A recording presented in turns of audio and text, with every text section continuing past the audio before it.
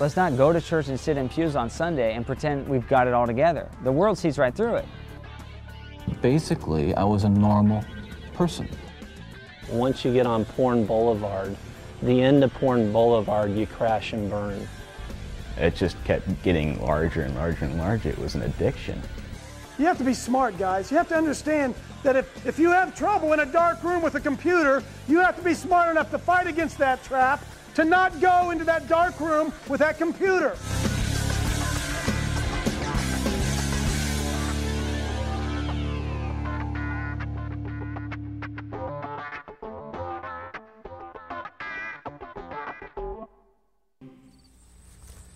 This is the Gettysburg Battlefield, site of one of the most fierce battles of the Civil War. It was here that over 51,000 young men were either killed, wounded, or captured. Men who were filled with great potential and dreams for the future, yet never lived long enough to fulfill those dreams because they became a mortal casualty of the battle fought here.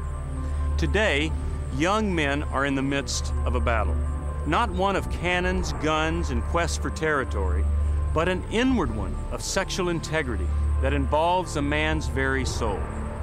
We live in a society that views sex as a recreational sport to be experienced as an entertaining pursuit, void of any real adverse consequences. The advocates of this philosophy say, why not experience it? After all, we were physically made this way. We're just following the course of nature. So today, as never before in history, we see a thriving industry that through various products and means seek to attract the sexual interest of men. It is estimated that the pornography industry is a $13 billion a year business, and that excludes a large number of R-rated films which could be considered soft porn. As you become aware of your sexuality within the present-day culture with all of its temptations, you may wonder, is it possible to live a sexually pure life in this time? Can I employ habits, disciplines, or actions which will help me not to yield to sexual temptation? Are there spiritual resources that I can receive that will empower me to remain sexually pure? In this documentary, we will provide answers to those and other questions concerning this vital topic of sexual integrity. The loss of life on this battlefield many years ago was tragic, but the number of young men who fall prey to sexual promiscuity, pornography, and even sexual addiction is much greater. As a young man, you face a battle, but it is a battle that you can win.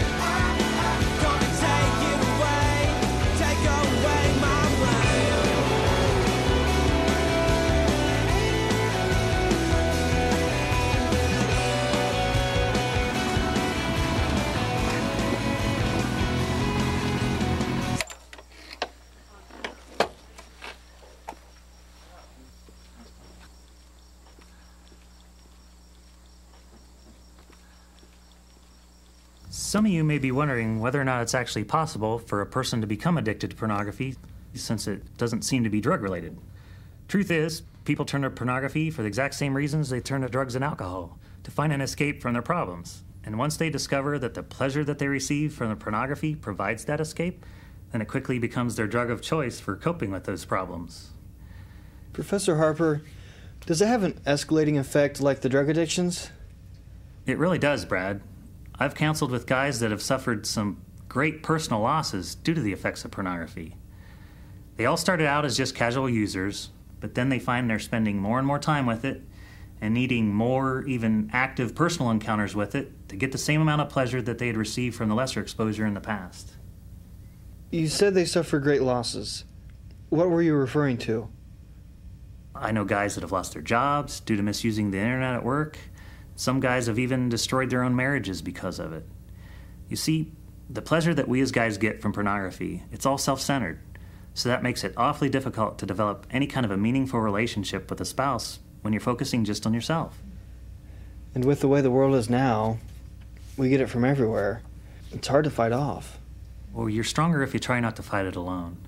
If you feel the temptation is getting the upper hand, get some support from someone you trust. Someone who can help you refocus from the temptation to the power that will help you overcome it. And I just want all you guys to know, I'm available for you anytime you might need me, whether at the college or here at home.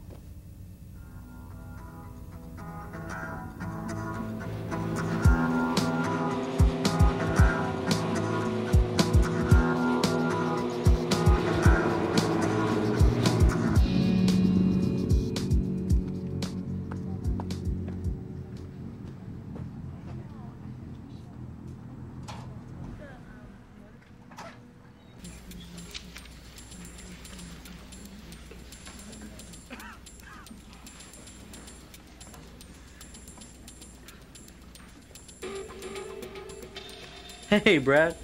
Thought I saw you come in here. Yeah, I need a couple more sources for that paper I'm doing in history class.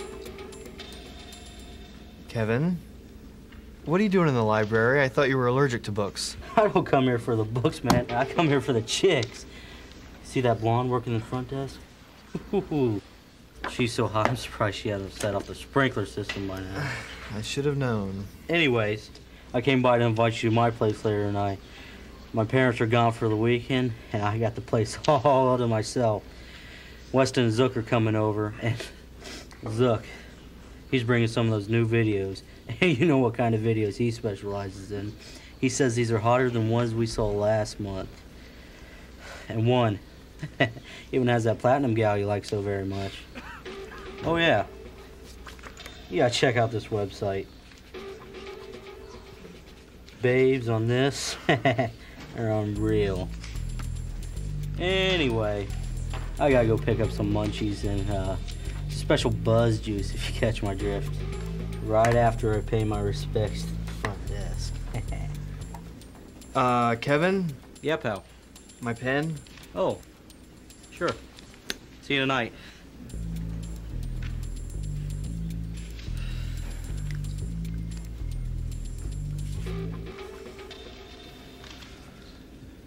Hey, we're by the tree, and you're watching Every Young Man's Battle.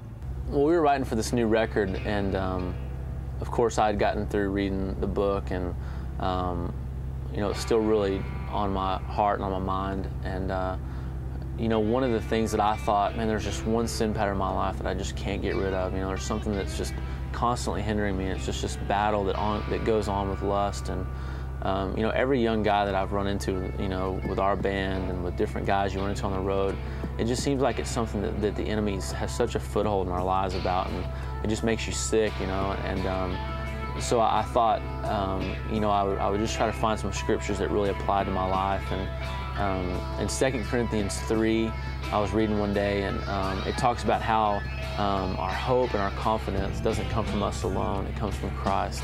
And I thought, man, that's really amazing, you know, that to know that this battle isn't in my hands, you know, that this battle is in the Lord's hands. And so, you know, ultimately, when you're trying to get rid of something, you'd call it a change. And I thought, well, maybe I'll just write a song about change. And then I thought how Jesus, you know, went through every temptation and he overcame them perfect. And I thought, you know, he's a superhero to me, you know. And so I wrote the song Superhero, and then I thought, no, that's kind of cheesy, so I made it into Change. It's just a song about, you know, asking God to come and change us, make us different, you know, and to take away these sin patterns in our life, to get them right, and to make everything pure before the Lord.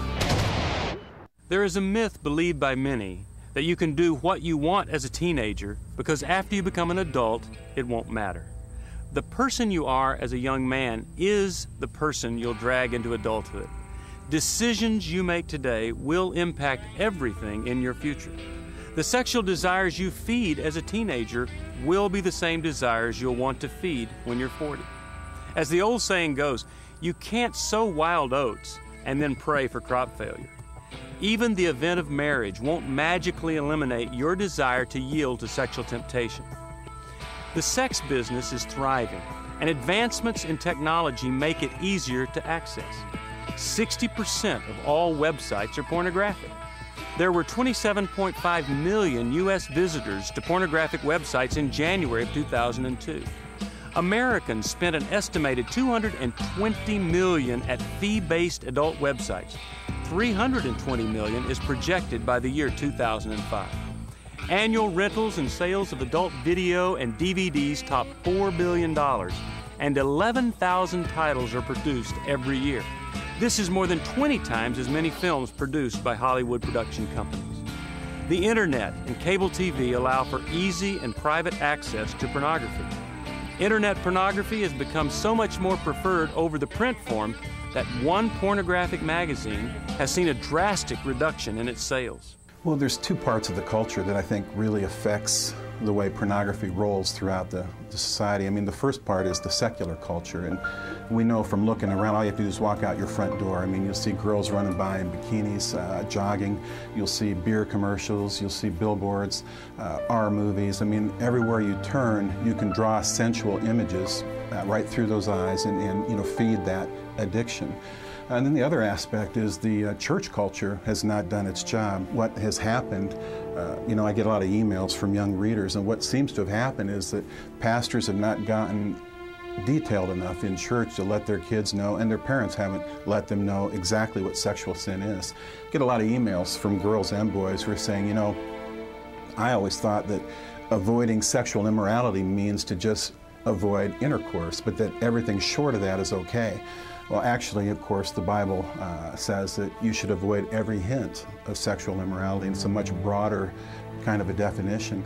What I find is that since the church culture has not been doing its job, even the church kids find themselves swimming in the same kind of a problem.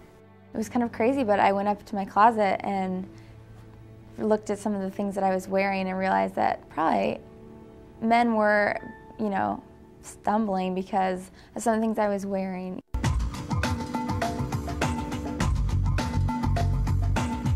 It started out magazines, then movies, and then with sexual partners watching pornography.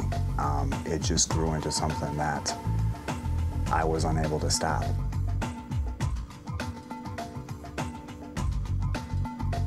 Once you pick up the pornography, you won't be able to set it down. You won't be able to leave it alone. It's something that if it's across the room, you're going to glance at it and keep looking at it, and it just grows.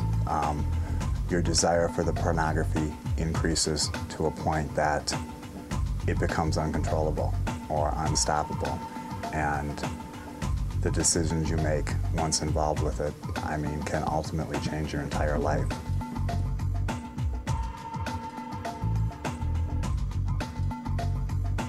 You lose your family, you realize how much you hurt, and I used to hear my mom say, sorry, that how much she hurt inside, and I never realized how much it was until I spent the last year not being able to see her or talk to her. And now that I understand what that pain that I caused her is like to feel, it makes you want to change. More than anything I can think of is you lose someone you love over something you've done. It hurts, not only them, but you. And pornography played the major role in losing my family, my friends. There's a lot of people right now I can't even call. They were showing us the phone, and he said you can call family or friends. Right now, I have no friends that I would want to call, and I have no family to call.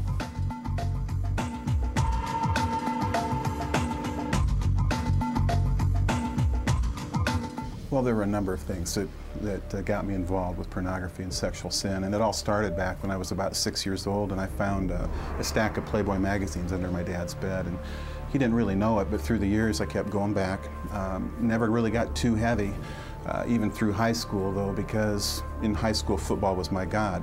I was fortunate enough to grow up in a very conservative Christian home. I had two great parents that loved me and took good care of me, and they sheltered me tremendous amount. I remember as a young boy, I was about 11 or 12, I went out to get the mail one day, and the mail wasn't there, but there was a magazine in the mailbox. I'm a 26-year-old male, and just for me, pornography has always enticed me. It's always, but growing up when I did, we had to steal it from a liquor store. We had to find it and then bury it in the garden at one friend's house, and then, hopefully 4 weeks later it's still there. And so it was just a real light taste of it. Girl walks by, and good-looking girl, maybe a cheerleader or something, you just. I remember looking at my first Playboy magazine when I was in 7th grade, and I was babysitting a house sitting for a friend of mine, and it's your typical teenager. You knew that the husband had a Playboy magazine, and I found one, and I knew if there's one, there's more, and so I literally went through this family's house searching for porn. I haven't met a person yet that just has a subscription to Playboy and has been content with that for 20 years. It started as a curiosity, and it kept escalating. I mean, it started for me probably when I was in 5th grade. At that time, I began to memorize all of the dates when my favorite pornography magazines would come into the drugstore campus, and I would be there at 9 o'clock when the doors opened on the days they came in because I wanted to see them right away, the new pictures of that month. It just kept getting larger and larger and larger. It was an addiction. Guys are always interested in girls, and we start off as a young age. Let's get real. Let's talk about the dirty little secret. People say, what's that? And pornography, it's just that. It's a secret that most guys, most pastors, most people in the church, most people out of the church, it's the one thing that we're drawn into. I also started to chase women, and just really got heavily into that. 1 year after college, for instance, I had 4 girlfriends at one time. I was sleeping with 3 of them. And I was essentially engaged to be married to 2 of them. For me, I was spending probably around $1,500 to $1,800 a month on phone sex lines. There's always a lot of girls that were interested in me, and it just kind of took me down quick. The answer is being honest. Let's not go to church and sit in pews on Sunday and pretend we've got it all together. The world sees right through it. They say we're fake. They say we're hypocrites. They say, and a lot of times they have good reason to say these things. I thought the book did an awesome job of giving a clear-cut definition of sexual immorality. It's not just not having sex. What really hit me was that it is being fulfilled sexually in any way by another person or another thing other than your spouse. There's a lot of people that are hurting, and they're sitting in our church pews every Sunday morning. We're dealing with this issue, and we're just pretending like it's not there. And we've got to start speaking out. We've got to start saying the truth. Otherwise, we lose our credibility in dealing with social issues. Let's get real. If you did a pornography addiction weekend at a church, nobody would come.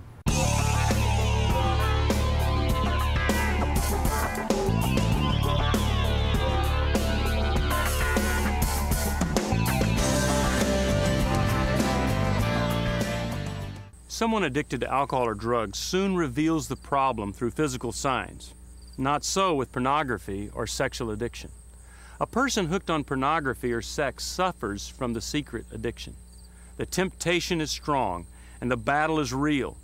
And this battle exists because what God wants for your sexual life is contrary to what is tolerated and even promoted by our society and culture.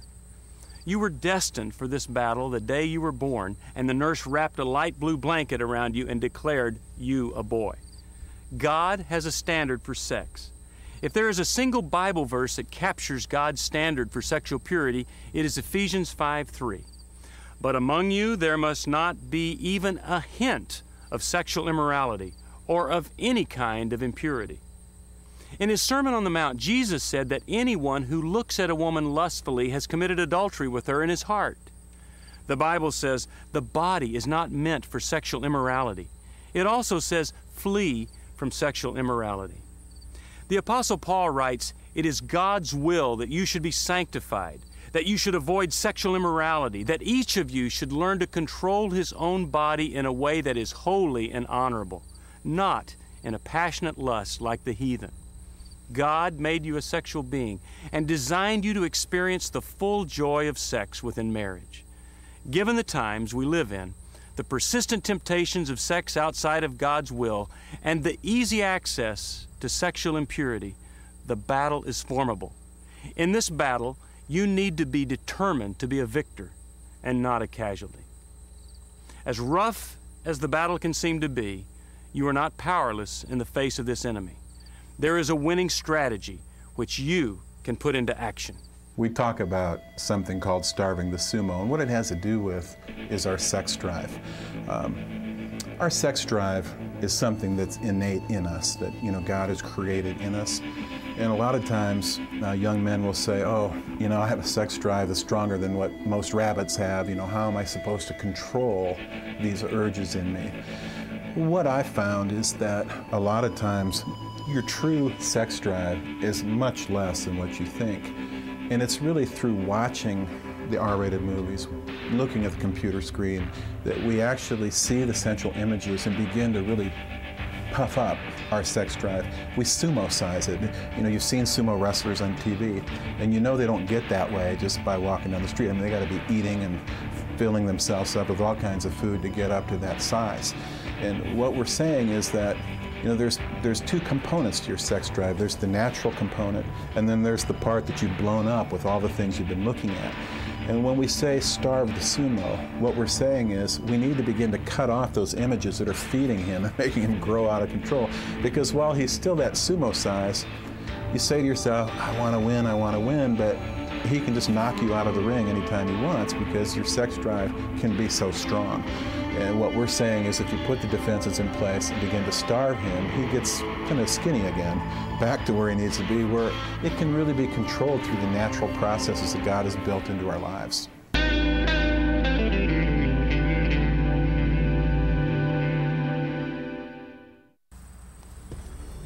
Every weekend in the fall, Americans turn their attention to the 100-yard war. Two football teams do battle at countless locations across the country. Each team has the goal of winning, but winning does not come just because it's a goal or a hoped-for result. It most often occurs when a team executes its plays and strategy better than the opponent. Coaches stress the importance of a strong defense to keep the opposition from scoring. Defensive players are trained to react quickly and move fast to make the play. Hesitation results in failure, and failure results in defeat. In battling sexual sin, you must develop a good defense. The first place to start is with the eyes. Over time, I began to understand how this concept of the covenant of the eyes becomes a defense for us. Essentially, what the covenant of the eyes is a way to block that broken sewage pipe from spewing all the sewage into your mind. The idea behind it is to take all these sexual images that are all around us, block them so that it doesn't get into your eyes and create that lust and create that sin as we lust.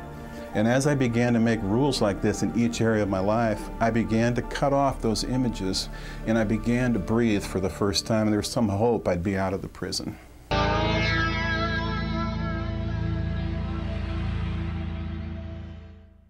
We want to talk to you a little bit as we draw up some plays on the chalkboard today about some things that you are going to face maybe when you go out there. We're going to take a football analogy, but we're going to apply it to the game of life. We want to talk a little bit today about, first of all, about the trap play. And a lot of times we call this the sucker play. And the reason it's a sucker is because you get drawn in Do not be ignorant of Satan's devices. You get drawn in unawares. It happens to you, and you don't even know it's happening to you. And a sucker is not a guy that trips and falls down. A sucker is a guy who trips and falls down and continues to trip and fall down at the same place every day. He hasn't figured out a way to get around it. That's one of the things we hope that we're going to be able to show you today. So one of the plays that we're going to be running out there is what we're going to call we're going to call 22 trap. And it's set up like this. This is the offense. We're going to start out with a good double team right here, the center and the guard. This is the guy that we want all the people watching to keep their eye on. This guy all game long has been getting beat up by this guy. And now on the sucker play, on the trap play, he's all of a sudden not going to block him, but is going to slip down inside. Now this guy, thinking that he's finally beat his man after all game of practice, all game of working, is going to come across the line. And when he comes across the line, we're going to pull the guard from the back side, and he's going to come along and blast that guy and clear a hole for the running back to be able to run through. So that's a trap play, and we'll take a look at that here on the video. You take a look at number 71. All game long, he's been blocked by the guy over the top of him. And here on this one play, all of a sudden, nobody blocks him. Look what he does. He runs across the line, and he gets smashed by this guy coming and attacking him that he didn't know was attacking him. Here's the lesson to be learned in that. Sometimes if it's too easy, it's too easy. Your antenna ought to go up. What's going wrong that this guy hasn't blocked me? It's the same as life. You have to be smart, guys. You have to understand that if you have trouble in a dark room with a computer, you have to be smart enough to fight against that trap, to not go into that dark room with that computer. You have to be smart enough to know that if you turn on the movie channel, that there are going to be things on there that you don't want to see. You have to play defense and be smart enough not to turn on that television. And in order for you to be successful, you have to look at how you've been trapped in the past. What has caused you to step into that trap and get blasted, blindsided by the oncoming offensive lineman? What is it that made you do that? And become wise and learn not to make that same mistake again. The Bible tells us that my people perish for a lack of knowledge. God gave you a brain. Use your brain. So now let's take a look at this same guy who's been trapped a couple times, and now all of a sudden he begins to wise up a little bit. He said, the last time this guy didn't block me, they trapped me. I will not step into that trap again. I'll not make that same mistake again. In fact, when the man over the top of him pulls and goes down inside, you can see what does he do? He closes right down the line of scrimmage. He closes down the area where which the enemy might be able to attack, makes it a smaller area. He does a great job of playing defense against the attacks of the enemy. And the truth is, in your life, there are going to be times when you are alone, you're by yourself, and the enemy attacks. There's nobody to help you. What are your defenses? How do you stand? You go back to the fundamentals. You put on the helmet of salvation, breastplate of righteousness, gird your loins with truth, shod your feet with the preparation of the gospel, peace, carry the shield of faith and the sword of the Spirit, and having done all to stand. But you got to do all first. You got to close down and resist the devil the way that you've been taught to do it, and not step into that trap. And I need you to change, man. Hi, I'm Glenn. And I'm Jeremy, and we're with the band Down Here, and you're watching Every Young Man's Battle. When it comes to devotions and spending time with God and keeping your defense up as far as your sexual purity goes, devotions is #1 on the list. For me, and I know devotions, spending that time every day with God, reading my Bible, praying, that stuff is so good and so beneficial. When I'm not doing it, I can tell right away of everything that I'm doing in my life. I'm short with people, don't have as much patience, just all those things, and it makes everything more difficult. So you got to keep that time with God really sacred and important to you, and that's going to keep you strong and help you to rely on Him when those times come when you might be tempted. Sounds like you get the same way when you don't have your devos that you do when you don't eat. Is that kind of... It's kind of a similar thing, yeah, because thing? I like my food. Cranky, you get short with people. Yeah. Okay, Jeremy, that's about enough.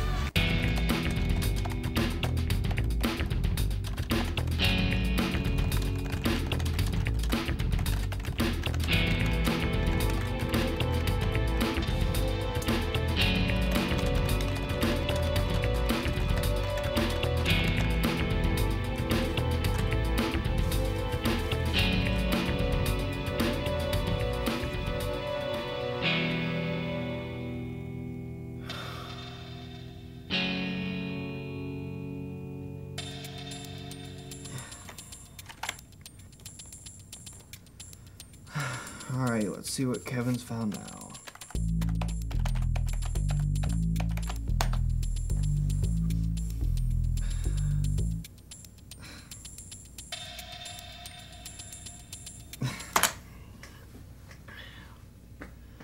Why'd I do that? Should have known better coming from Kevin.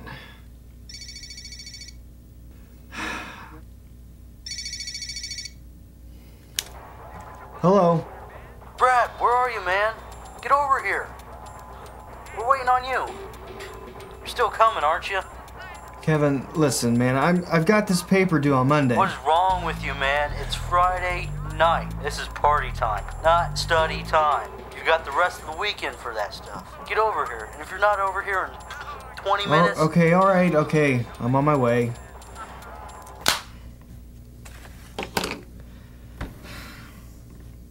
Besides a good defense, a football team needs a productive offense. A team cannot win if it does not get points.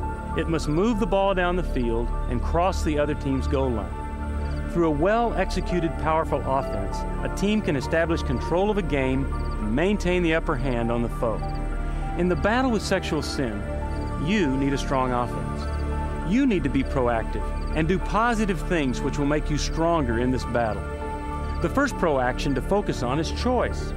It is critical that you make a motivated choice to win the battle, just like an offensive team is motivated to drive the ball down the field. The next pro-action to take is to maintain a close personal relationship with God through prayer and the study of God's Word. Another pro-action that is extremely valuable is to have an accountability group. These people have permission to inquire of you regarding your sexual purity and the progress you are making as you fight the battle of temptation in this area. The mutual support and prayer experienced in this group will assure you that you are not fighting this battle alone. Your accountability group or partner is a key element to your victory. The battle is real. The battle is tough, but you can win it. Something we want you to understand about this game of football and this game of life. There is such a thing as offense and there's such a thing as defense. And there have to be times in your life when you realize that you just got to hunker down and play D. That's what we just talked about in that trap play. But in order for any team to be successful, at some point you are going to have to go on the offense. And what I want to show you on this next play, which is called the double team block, which is the power of unity at work in your life. If you're struggling with pornography or whatever it is that you're struggling with, the truth is you cannot handle that problem by yourself. You have got to find a friend to be able to stand with, that you can be honest with. I'm struggling in this area. I need some help. We like to equate that to the double team block in football. Any good defensive football team has what they call a good nose man. He's right over the top of the center. Usually he's really quick, deceptive, hard to handle. And in order to take care of that guy, we ask for a double team block. The center will tell the guy beside him, will tell the guard beside him, I need some help. I need you to help me on this block. And we're going to see on this next video the power of the double team block. And you'll notice on this play, the movement, this area, we always told our football guys, run at the double team. Because if you run at the double team, if these guys have done their job, he's going to be cleared out of the way. And it's a lot more fun to be on offense than it is on defense. Let's take a look at that play. You can see how this center and guard come together, 2 men on 1. A cord of 3 strands is not easily broken. The power of unity. 2 guys working together on one problem together. We can see the movement that they get on the opponent. And if you're struggling with pornography or you're struggling with other issues in your life, the thing that you need to do is find someone who sticks closer than a brother. Find someone that you can share your innermost feelings with. Someone that you can share the truth of the problem that you're dealing with. And lock arm to arm, and together the 2 of you go on the offensive against that problem. And I think that you'll find that as you begin to go on the offensive and you begin to attack the enemy, the Bible says, resist the devil and he'll flee. Some of the big issues, obviously, pornography is not just an addiction for adults. It's an addiction also for kids and for teenagers. And sex sells, you know, and we know that sex is a multi-billion-dollar industry. And a piece of that is that, you know, one of the pieces of sex now is younger is better, you know, and so it affects my ministry as a youth pastor because being in Las Vegas, you know, I see guys who own strip clubs who are out there and trying to recruit high school girls, and even had a couple girls in my ministry who have been in strip clubs and who have become a part of that scene. Pornography is not just something that's reserved only for the adults, but it's also something that comes across for adolescents as well. Retired Army officers George Hodge and Tom Schmidt explain how military tactics relate to developing a course of action for victory in the battle with pornography and sexual temptations. In the military, in tactics, when we have a fight, we really have three major considerations. One of them is, what is our mission? Of course, we have an mission to accomplish, an objective to achieve. The second one of those is, who's our enemy and what is he like? Do we know our enemy and what are his tactics? What are his methods and what are the means that he has available to him? And the third is, what are the environment that we're in? Are we fighting at daytime? Are we fighting at night? Are we fighting in harsh weather? Are we fighting in good weather? Are we fighting on terrain that's flat or mountainous or desert? I think the same would be true for us in the battle against pornography. What is our enemy? What are his tactics to find us at our weakness? What is our environment? Well, our environment is essentially a country that, a society that is pretty permissive in terms of what we see with our eyes and what we hear with our ears, what's in the movies, what's in the songs, how we talk, how we dress. And then the other issue is what our mission. And for a Christian young man, for someone who wants to grow, who wants to achieve the full stature that God has designed for him, then there is the issue of purity, not just avoidance of impurity, but active purity. Let me give you a battlefield analogy. What we've got represented here is a battalion task force in the defense. And the way they're set up is they're expecting the enemy's main attack to come over here on the west side of their zone.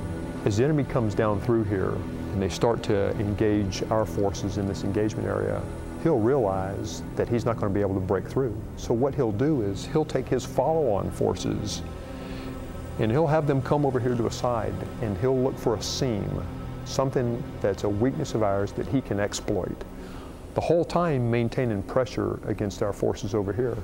We've got to be able to look sufficiently for him as he tries to exploit one of our seams, and we've got to call back, because we have a defense in depth, we've got to call back to our reserve force and get them shifted over to meet that defense, to meet that attacking enemy, while all the time still maintaining the fight against his initial main attack over here. The most exciting thing for me about the fight is seeing people win, seeing others win, seeing others who have experienced defeat now having a vision for winning and experiencing success in winning. And every little success multiplies to more successes and continuing successes. That is the most exciting thing, that we are more than conquerors, even though our experience may be having been defeated time and time again. And as I see men winning that battle, aggressively fighting the battle, losing some, winning more, that's exciting to me.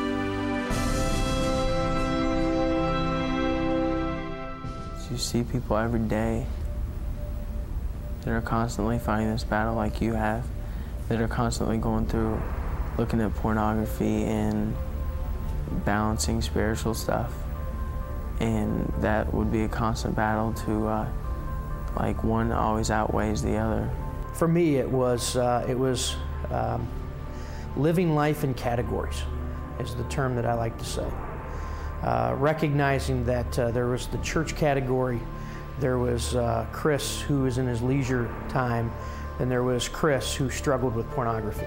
And that's how Satan is using this sin. And what ended up happening was the Chris who struggled with pornography started to take over the Chris in his leisure time, and that started to take over the Chris in his work environment, his family environment. And that's what people don't understand. It affects your whole, not only your whole walk with the Lord, or it affects your whole life. And I recognized that I couldn't do it anymore. If I could say anything to a high school student at all, I would say try to look past, what you see on the outside, and every single one of us has a longing to find that someone that we, connect with, that we feel is our soulmate for the rest of our life. You have to actually believe that God is going to do what you ask him to do. I mean, he wants to, but how can he do something if you don't believe that he's going to do it? And if you can just look past and try to see, the heart of a woman, how beautiful that is, and when you do, then I think you'll begin to treat her, when you find that one, and you begin to realize it's more than just what she looks like, because who you marry, she's not going to look like that forever. We need to kind of be uncomfortable. We get too comfortable. You take a stand against porn, and you'll definitely carve out a little niche in history. I started to cut off, blockade my eyes from all the sensual images that are around me in this culture. The first couple of weeks when I started to make that covenant, I lost practically every time I tried. I would, try to bounce my eyes away from the billboard and they'd bounce right back to it. I'd try to bounce my eyes away from the jogger and I'd look at her once and then once in the rearview mirror as I went by. I mean, it just seemed impossible. But you see, I had made a decision and I wasn't going to quit. I didn't care how long it took. During the second, probably the third and fourth weeks, it started to get to the point where I was winning about, I was playing 500 ball. Half the time I would bounce my eyes away and then I wouldn't bounce them back. The other half I would, and just going, well, it's getting better. During the fifth and the sixth weeks, I began winning big time. It takes determination to actually get off any addiction you're on.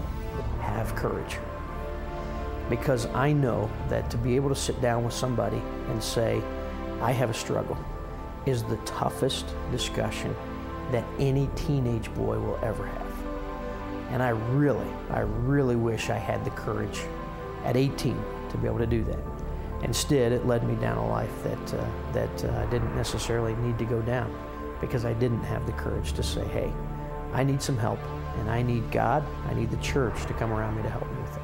I met a guy that's in a 6-month living facility for pornography addiction, and he said to me, pornography will take you to places that you never thought you would go. I'd just like to let you know, if you're out there and you're a person that searches for porn over the internet, or you're heavily involved with porn, I just like to let you know that it's not all that it's cracked up to be. Pornography has a very, very strong grip that grips your heart, it grips your mind, and it spirals downward. Pornography is, I want you to look at what you have, what you would think is your rock bottom point, something that you would never ever do. Maybe it would be whatever your rock bottom thing that wouldn't go past pornography, whatever. Those are the type of things that you'll end up doing, because pornography has such a tight chain on you that the more you indulge in it, the tighter the chain gets, and the tighter that you'll end up doing things that you've never dreamed that you would do. And people try to say that pornography is great. People try to show couples and people just having a great time, but it's really not all that it's cracked up to be, because that chain gets tighter and tighter and you end up being choked. The life is choked right out of you by all that. And so I just would admonish you to check what you're doing and check what you're looking at, because it's a lot greater of a beast than you think it is. Basically, I was a normal person. I wasn't some guy hanging out at bars or a bum, or I wasn't a pervert in the sense that, people look at somebody and say, I know there's something wrong with him, and just tell. I mean, I was essentially a normal person. I had good friends. I led a normal life, except for this one small but very potent and very destructive segment of it that I kept very secret and very close to myself and didn't let anybody know about it. And part of the shock and horror from my dear friends and family years ago when I was first arrested was that there was no clue. They looked at me and they looked at the all-American boy. And I mean, I wasn't perfect, but I want to be quite candid with you. I was okay, okay? I was. The basic humanity and basic spirit that God gave me was intact, but unfortunately it became overwhelmed at times. And I think people need to recognize that it's not some kind of those of us who have been so much influenced by violence in the media, in particular pornographic violence, are not some kinds of inherent monsters. We are your sons and we are your husbands. And we grew up in regular families. And pornography can reach out and snatch a kid out of any house today. He snatched me out of my home. It snatched me out of my home 20, 30 years ago. And as diligent as my parents were, and they were diligent in protecting their children, and as good a Christian home as we had, and we had a wonderful Christian home, there is no protection against the kinds of influences that are loose in a society that tolerates. You feel this really deeply, don't you? Ted, outside these walls right now, there are several hundred reporters that wanted to talk to you. Yeah. And you asked me to come here from California because you had something you wanted to say. This hour that we have together is not just an interview with a man who's scheduled to die tomorrow morning. I am here and you're here because of this message that you're talking about right here. You really feel that hardcore pornography and the doorway to it, softcore pornography, is doing untold damage to other people and causing other women to be abused and killed the way you did others. Listen, I'm no social scientist, and I haven't done a survey. I mean, I don't pretend that I know what John Q. Citizen thinks about this. But I've lived in prison for a long time now. And I've met a lot of men who were motivated to commit violence just like me. And without exception, every one of them was deeply involved in pornography, without question, without exception, deeply influenced and consumed by an addiction to pornography. There's no question about it. The FBI's own study on serial homicide shows that the most common interest among serial killers is pornography. I think what I hope will come of our discussion is I think society deserves to be protected from itself, because as we've been talking, there are forces at loose in this country, particularly again this kind of violent pornography,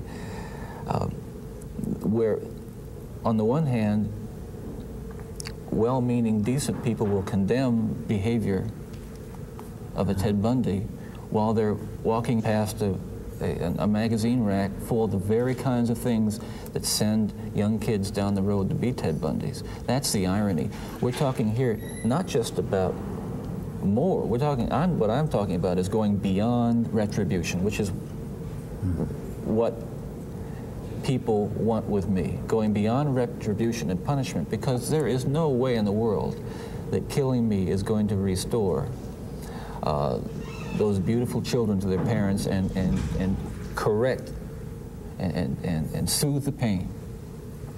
But I'll tell you, there are lots of other kids playing in streets around this country today who are going to be dead tomorrow and the next day and the next day and next month, because other young people are reading the kinds of things and seeing the kinds of things that are available in the media today.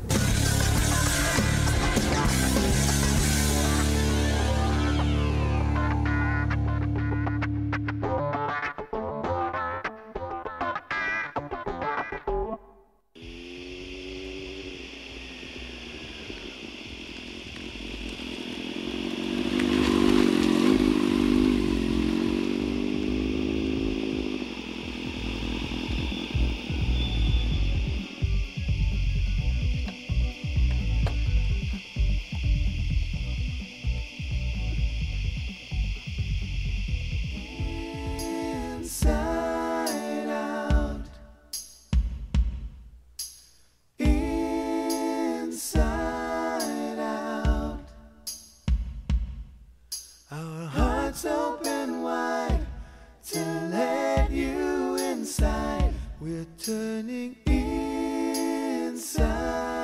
out. Inside out. Inside out.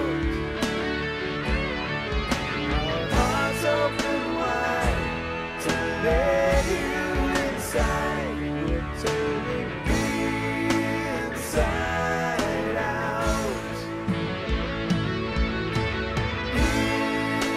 Inside out. Our hearts open wide. Inside out.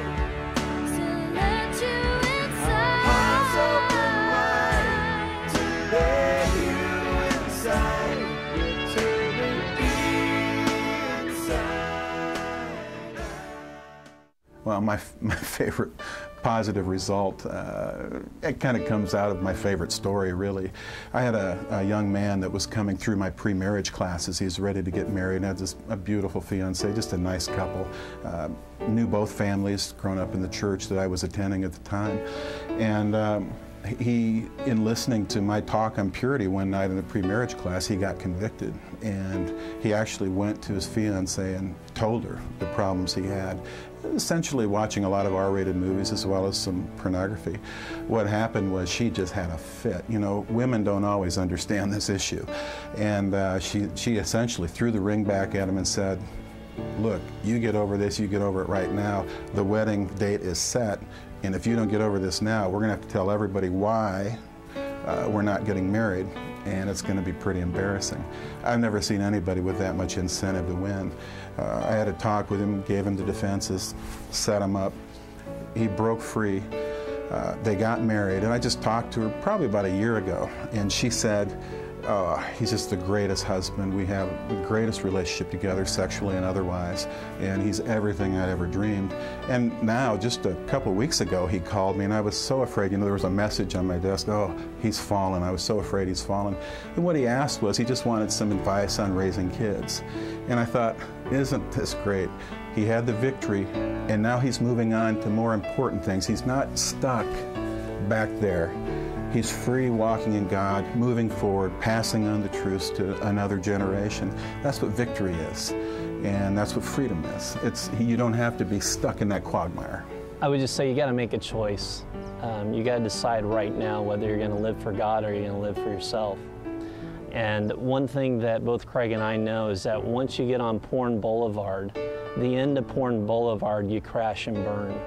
And so you have the opportunity right now to decide, am I going to get off Porn Boulevard or am I going to keep going down this street? And if you keep going down this street, I guarantee you, you will find yourself in a place you don't want to be. Don't do it. I mean, it's not good. I mean, it will screw you up bad. I mean, you might not believe me, but just wait. No. Actually, don't wait. Just listen to me now.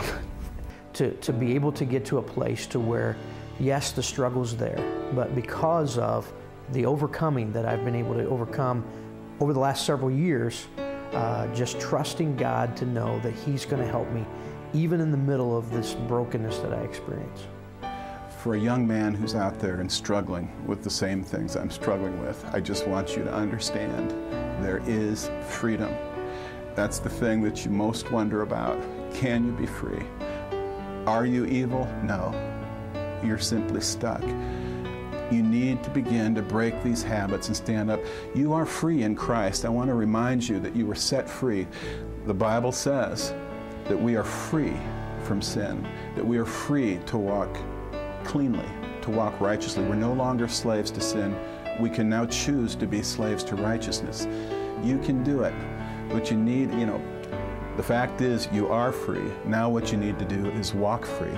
And it's time to put your defenses into place and rise up and believe. God will help you and you will be free. You know you're in the midst of the battle. And in today's permissive culture, it is a tough fight. Remember, God's standard is different from the world's. God's standard is purity, no matter the source of temptation. He has given us the promise of victory. if we will stay true to Him. The Bible says, "No temptation has seized you except what is common to man, and God is faithful.